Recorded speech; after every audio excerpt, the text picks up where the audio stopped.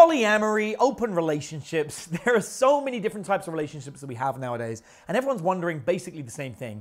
How do I date multiple partners? Now, as someone who's been public about the fact that I am polyamorous and I've been in relationships with 2 women at once or even more in my past, I feel that it's something that really needs to be said. First of all, if you want to date multiple people, there are some ground rules that you have to follow, in my opinion. The first is you get to decide what kind of relationship you're in. If you want to be in an open relationship or in a closed group relationship, or you want to swap partners, whatever it is, you decide. Don't let anybody dictate what is or isn't okay. However, do make sure that everybody involved agrees with what's going on. In most relationships, communication is the key to success. When you add more people, you need more communication. You absolutely have to have that. You need more people talking because that's what makes this better. So everybody needs to describe what they need and what they want to be happy. Once you've ascertained what everybody needs, then it's simply a goal of working out how you're going to get into the relationship in the first place. There are only 2 ways of doing it. One, you're in a relationship that is not currently open, where you have multiple partners, and you want to bring somebody else in or you want to open it up. In my mind, this is the harder of the 2 to do. It seems to be the one that most people want to do, and we'll deal with that in a moment. The other one is where you haven't yet got into a relationship and you're looking to get into one that has these rules and that is open. This is easier to do, but tends to be scarier. Before we deal with either of these, however, we're going to deal with the sort of like the elephant in the room that no one wants to talk about. Are human beings monogamous? I'll make it very simple for you, and I'll invite you to make the decision. If human beings were naturally monogamous, wouldn't we naturally just want to stay with one person? Have you ever been with somebody and thought about somebody else? Have you ever been with somebody and then maybe you left them for somebody else? Maybe you cheated on them. If that was you, I would invite you to ask yourself whether you are monogamous yourself. Also, look at relationships around you. Do you see people getting divorced, cheating on each other, moving on with other people, saying, "This is my true love," breaking up, and then saying, "This is my true love"? If you see any of these things, I would argue that you should question whether human beings at their core are monogamous. I'm not going to go into the biology. I'm not going to show you the studies that have been done onto it. I'm just going to invite you to ask yourself, based on your own analysis, do you truly believe you are monogamous, and therefore are human beings monogamous? Once you have that discussion with yourself, it's a lot easier to work out what kind of relationship you want to develop and what kind of relationship you want to get. If you are open to having open relationships or to diving into polyamory, or maybe just putting your toe into the water, then this video is going to help you. First thing to do is, if you're not in a relationship yet, it's very simple to just start owning the fact you're polyamorous. Literally just stating, not "I want to date multiple people," but "I am polyamorous." Polyamorous meaning I can love more than one person.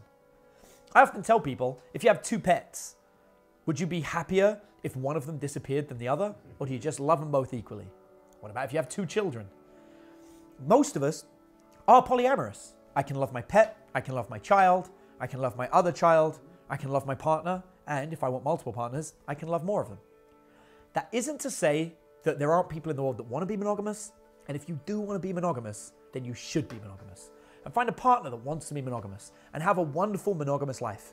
And I wish that for you, because there is nothing wrong with identifying the relationship you want and going for it. Go back to the beginning of the video where I said identify what you want and go for it. But if you want polyamory, if you want to be able to have multiple partners, just start by stating that you are polyamorous and just get into a relationship. You don't have to get into a relationship where it's agreed that you guys are going to have multiple partners. You just need to get into a relationship and explain that you're polyamorous. Then your partner will say, when you start dating, "What does that mean?" And you go, "It means that right now we're dating and I'm polyamorous." And then they can say to you, "Does this mean you're going to see other people?" And you say, "At some point, I might." And you're welcome to as well.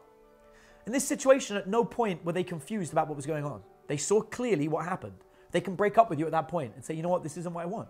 They can have that conversation with you. Be open to the conversation with them.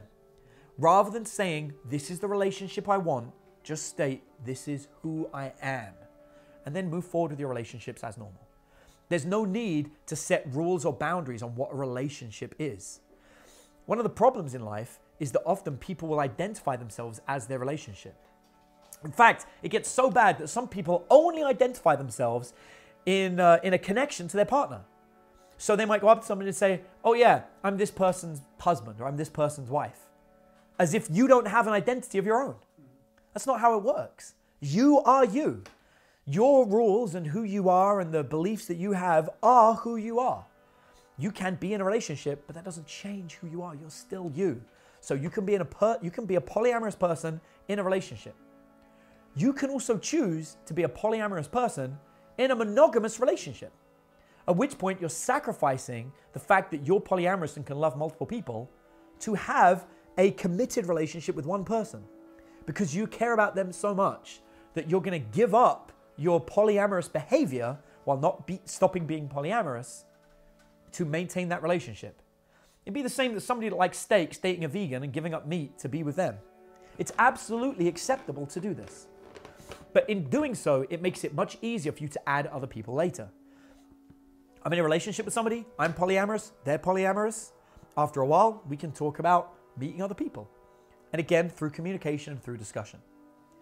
The only time this gets difficult is if two people meet each other under the guise of being monogamous and they set up a monogamous relationship and now they want to open it. Essentially, they're taking the foundation of everything their relationship was built on and hitting it with a sledgehammer until it is complete gravel and then trying to build something new. It can be done, but you have to build it from the foundation of the relationship. You have to go back to what the relationship means and start again. Very few people want to do that. They want to hold on to that which is sacred that they already have, and then they want to also have this new thing. But that can't happen. You're changing the dynamics of the relationship itself. There's nothing wrong with that, and it can survive and it can last, but it will just be new. It will be something different, and that's okay too. And this newness can also be fun and wonderful and maybe even better than it was before. But you've got to accept that that's what you've done. And the way this happens is with discussion with a partner. Now, there are many ways of dipping your toe into the water of polyamory from a relationship.